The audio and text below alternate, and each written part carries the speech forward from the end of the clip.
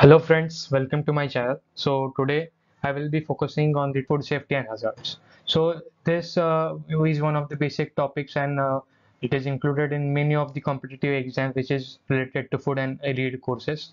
Uh,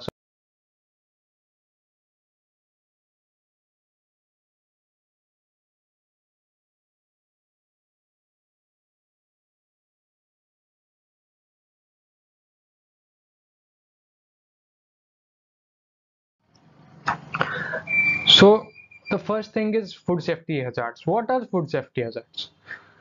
By definition, it is a food safety hazard refers to any agent with the potential to cause adverse health consequences for consumers.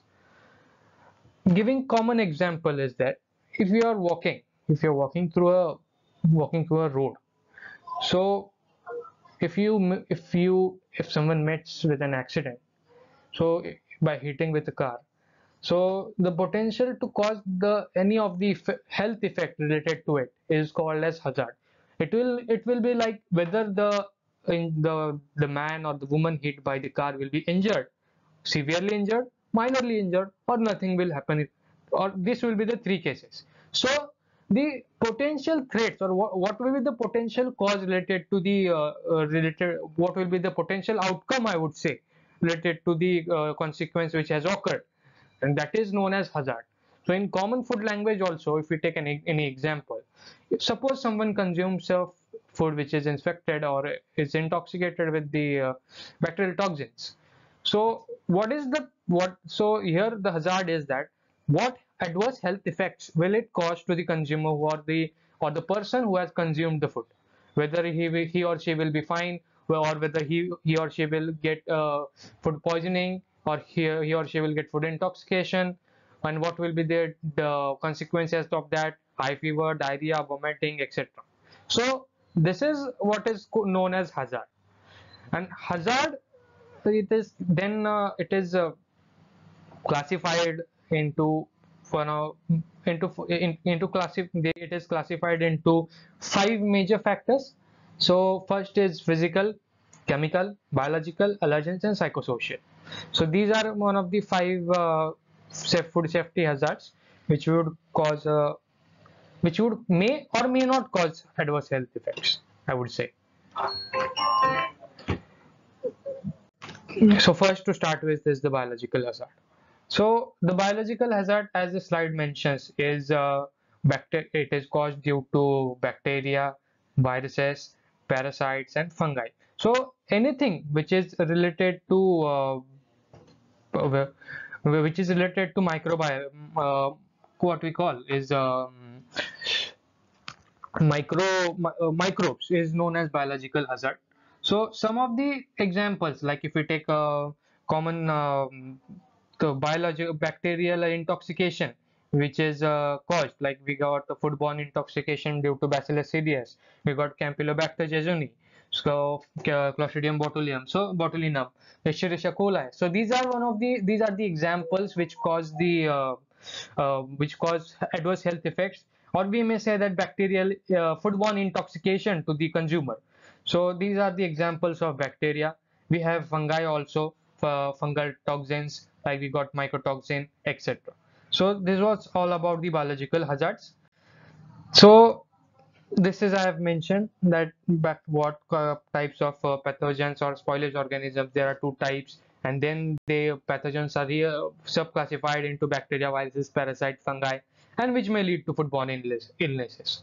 And somewhat other factors which we may consider, like it may not cause an health hazard to much extent, but it may lead to spoilage of the food commodity, like it may the food commodity may get unpleasant smell or taste, which is not its characteristic.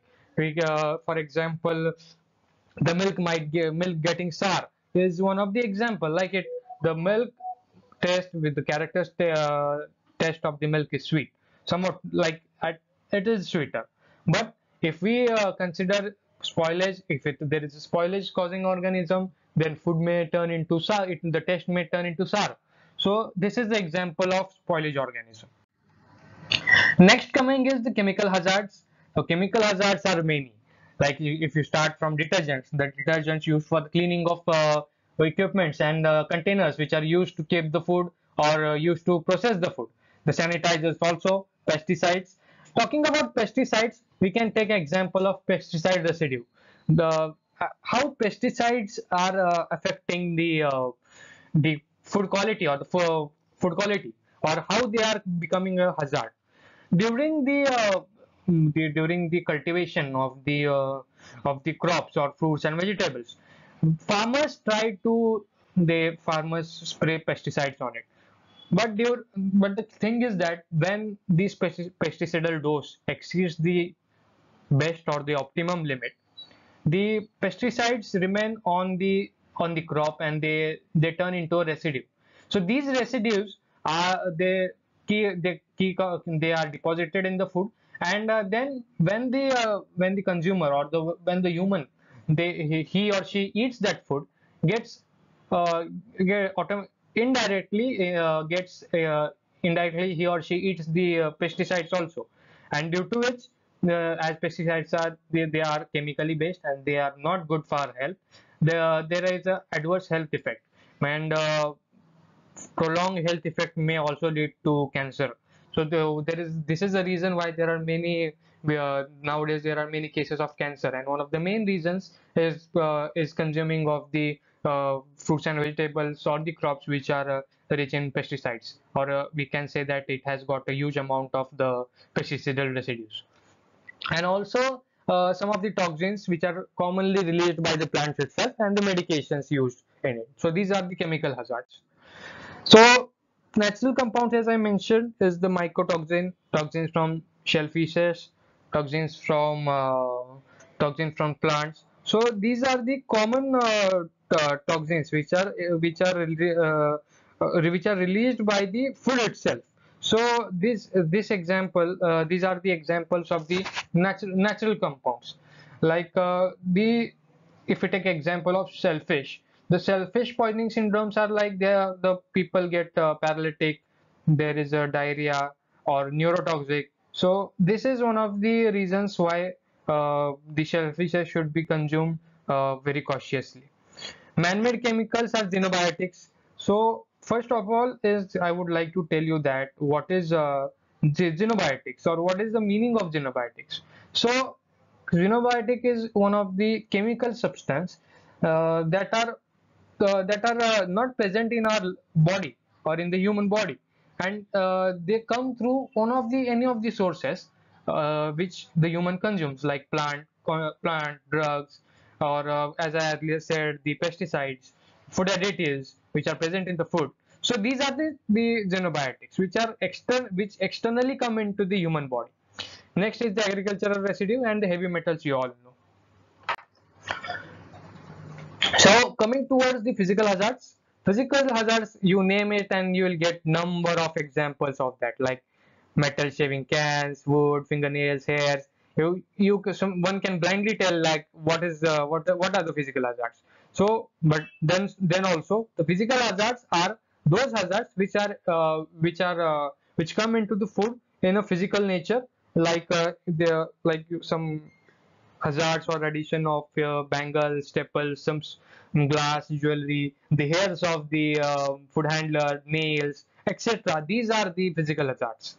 So physical hazards, like natural, as I told, is it can be classified as flies or insects which come, or the hairs, the stones or debris of the pest, or we can also say the debris of the if someone is treating your wheat is turned into flour. So the broken grains or husk of the wheat, these are the natural physical hazards. And accidental is many things. Any jewelry part, if someone is wearing a jewelry, say as one food handler is wearing a ring in his hand, and accidentally it gets into the food product. So this is one of the examples of accidental physical hazards, and here I have mentioned some of them. Allergens, like I will first of all I will tell you like what are the allergens. So allergens are the compound. So the compounds which lead to allergy, or which lead to some of the consequential effects or after eating that. Many people are we can the other word we can say is the antigen.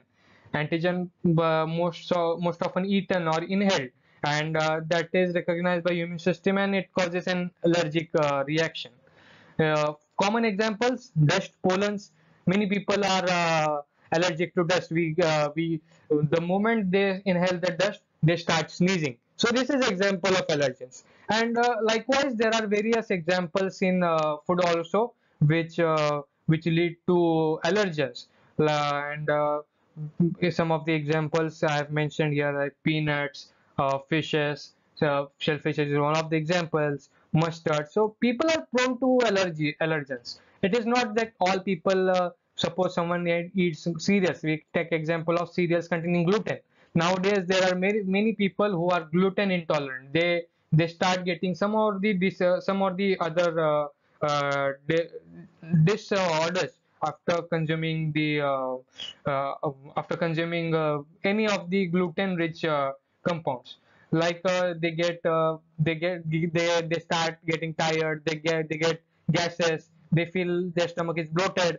So this is one of the examples of cereals containing gluten, and like they are allergic to it. There are some people who are also lactose intolerant. They are allergic to milk. So these are the examples of allergens. Now, one of the major or we can't say major hazard, but this is considered as a hazard by some group of people, like psychosocial hazard. So psychosocial is the hazard, or is a thing, or is a process. It is a state, it is a mental state. For example, actually these things don't affect the food or don't change the characteristic of the food, but there are some mental beliefs of the people who eat that, like this is not best or this is not better for this commodity. But if we speak technically, if we speak scientifically, there is no harm in the to the food, or there is no change in characteristic of the food due to this thing. It is just the mental state of the people. For example, is lard, that is fat from pigs. It is added to the some of the fats, but it does not change the characteristic of the food or that particular food. But the thing is that India is a first of all, India is a very good country. India has got rich culture into it. Every religion has got its important values and important cultures, and they are to be respected. But the thing is that sometimes it is not accepted by any of the community or any of the religion. It is not wrong. These are the traditions and these are meant to be followed.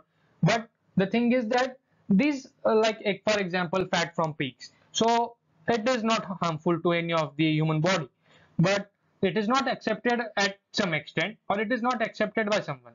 So this is the psychosocial hazard. Like method of animal sacrifice, there is a very jhatka method or halal method. Some follow halal method, some follow jhatka method. Some think that jhatka is not good and something halal is not good. But scientifically speaking, these methods like halal, if you take example, it is widely followed in many in entire part of the world, like due to which there is a good blood flow. The blood comes out of the out of the meat or the chicken, and the entire blood we can remove due to it. So this is the scientific reason for using halal. But somewhat at some extent, or some of the people, they don't accept halal as one of the methods for the animal sacrifice. Instead they prefer jhatka method. So this is one of the examples you can say through to like any of the method is good. Some needs to follow jhatka, some need then they follow halal. But there is no change in the food characteristic if you follow any of the system. So this is one of the other example of psychosocial. Like it does not harm the main characteristic value of the food. Instead, it is a mental health or the mental belief of the people which is followed, and due to which it leads to they feel like this is an hazard to the food commodity. So this is called psychosocial hazard. So that's all, friends. This was all about the hazards. I hope you liked the session, and if you have liked the session, please if you share it, subscribe it, do like the video, and share it maximum so that we can come up with more and more such informational videos. Thank you.